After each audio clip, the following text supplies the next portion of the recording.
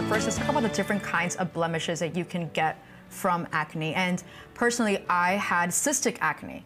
And you just mentioned cystic acne when I was in maybe 16, 17 years old. And when you're a teenager, it's the end of the world. So talk to us a little bit about these different types of acne that we're seeing on the skin. Well, you have blackheads and you have whiteheads, papules and pustules and nodules. This is an example of their skin with a whitehead and the oil, and the bacteria develops into the gland, and if it's not touched, it could stay just like a whitehead and then resorb back down. But if it gets aggravated, then the bacteria goes in and it causes a lot of inflammation.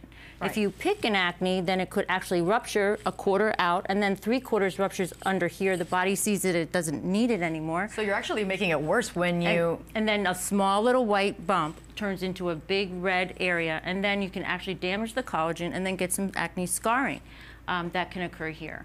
So untreated acne as in a teenager, it could actually continue on and becoming more of a scarring, a permanent scarring.